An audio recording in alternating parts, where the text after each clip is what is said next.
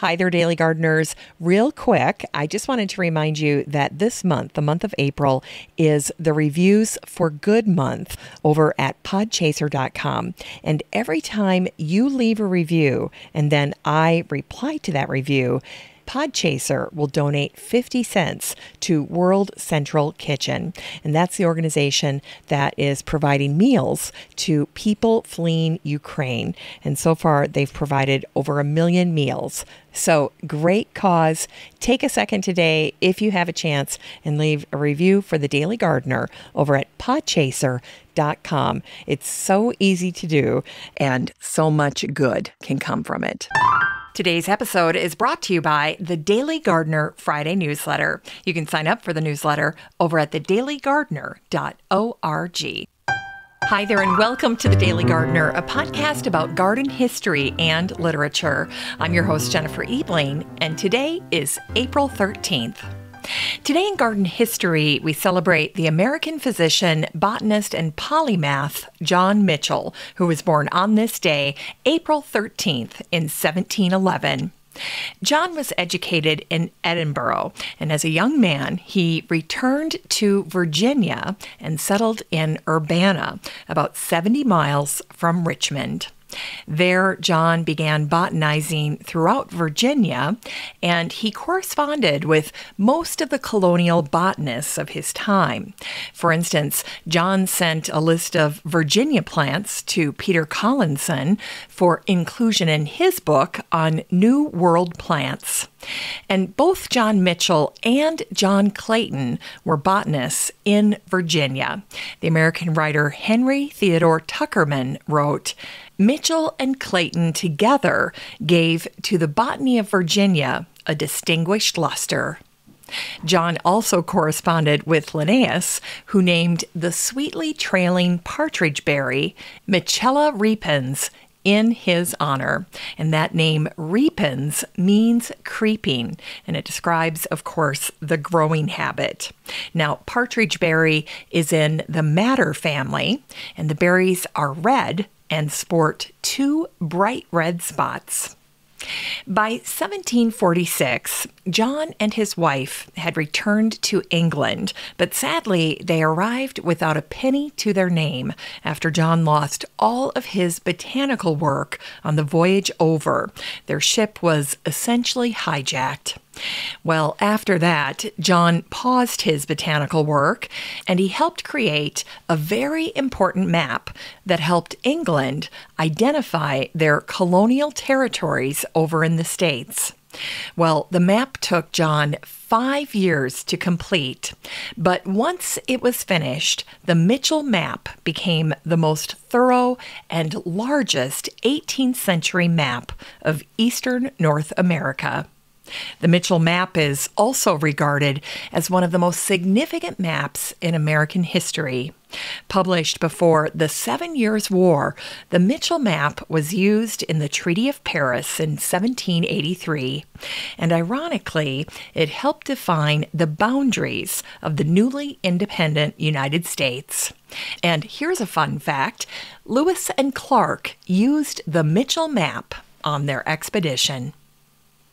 And today we also celebrate the birthday of Thomas Jefferson, the American statesman and founding father who served as the 3rd president of the United States from 1801 to 1809. And he was born on this day, April 13th, in 1743.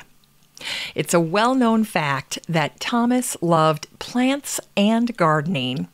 Thomas once wrote, "The greatest service which can be rendered any country is to add a useful plant to its culture." And Thomas also wrote, "On a hot day in Virginia, I know nothing more comforting than a fine spiced pickle, brought up trout-like from the sparkling depths of the aromatic jar below the stairs of Aunt Sally's cellar."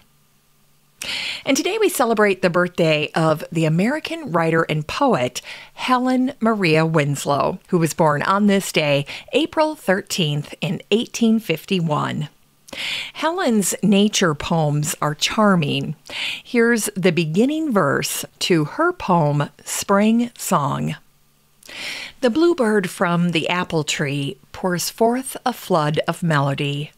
The sky above, as blue as he, shimmers and shines, an azure sea.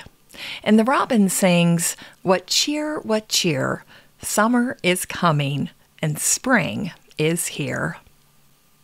And today is also the birthday of the American writer and photographer, Eudora Alice Welty, who was born on this day, April 13th in 1909. Eudora wrote about the American South, a place she knew well. Her novel, The Optimist's Daughter, won the Pulitzer Prize in 1973. Eudora once famously wrote, "One place comprehended can make us understand other places better." Today, Eudora's house and garden is in Jackson, Mississippi, and it's a National Historic Landmark that's open to the public. The home was built by Eudora's parents, Christian and Chestina, and Eudora lived in her family home for 76 years, and she wrote all of her major works there. In the 1930s, Eudora hosted the Night Blooming Sirius Club of Jackson, Mississippi. They came to her moon garden to watch the annual blossoming of the flower known as the Queen of the Night. Eudora learned to love gardening from her mother, Chestina, who designed the garden at the family home in 1925. The two women would spend the next 2 decades working in the garden, planting, digging, weeding, and harvesting. Today, the gardens are beautifully restored based on Eudora's photos and letters and Chestina's garden journals.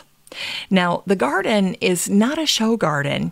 It's a gardener's garden, and that's the way Eudora wanted it to be maintained for future generations.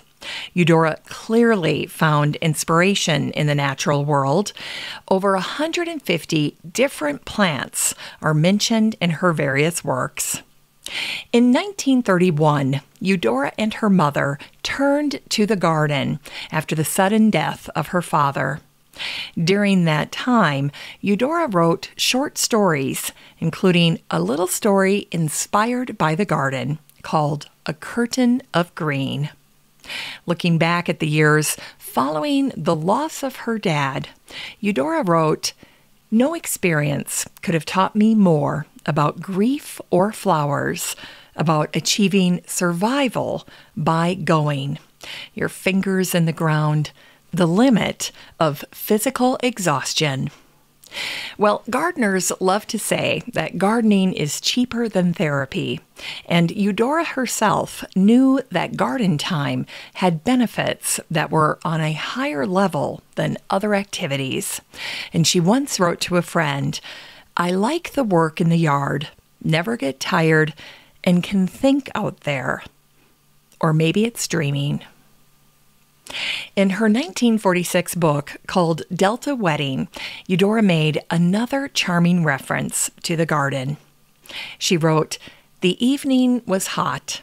It was the fragrance of the lemon lilies that was cool, like the breath from a mountain well." It's time to grow that garden library with today's book, The Garden of Lost and Found by Harriet Evans. So this book is an oldie but goodie. It debuted in 2009, and this is a fiction book that should definitely be part of your collection. Now, as with most of the fiction books with a garden theme that I recommend, this book has a beautiful cover, and bonus points, it has the word garden in it. And in addition to all of that, Harriet Evans is a wonderful writer. Now, the publisher of this book pitched it this way: 1 house, 4 women and the secret that binds them all.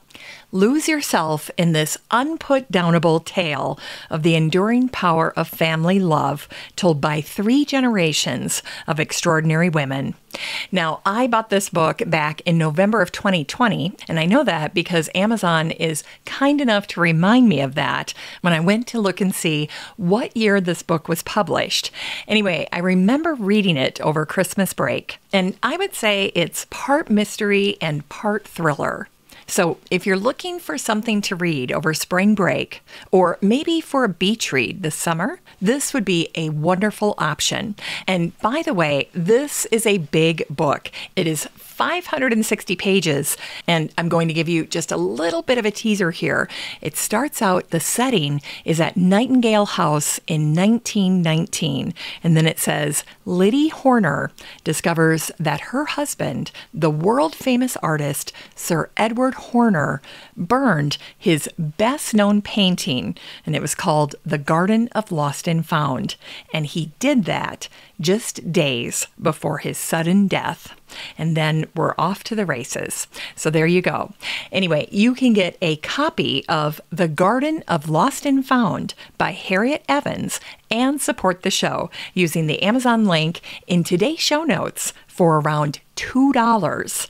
Now, I'm going to warn you, as I always do, that if you want to get a paperback at that price, you're going to need to act quickly because there are only so many of these used copies, and when they're gone, they're gone. And then you'll have to pay full price. And it looks like the hardcover is going for anywhere between $10 and $70. So there's incentive for you if you're looking for a fun fiction book for 2022. All right, we end today's show with a botanic spark from H.L.V. Fletcher's book of garden gossip called Purest Pleasure. And I thought I would end the show with an excerpt from his chapter for April. And the reason I wanted to do that is because I stumbled on a little exchange that he described between himself and his 70-year-old friend and fellow gardener named Micah. And I thought this little story was adorable, and I wanted to share it with you. Anyway, here's what he wrote. I had been working in the garden almost as long as the light lasted, and when dusk fell, I went down to see Micah. He had a sore throat and was treating it with boiled nettles, and we got to talking about them. Everywhere now, the young nettles were growing, their strong new growth making a mat of rich green.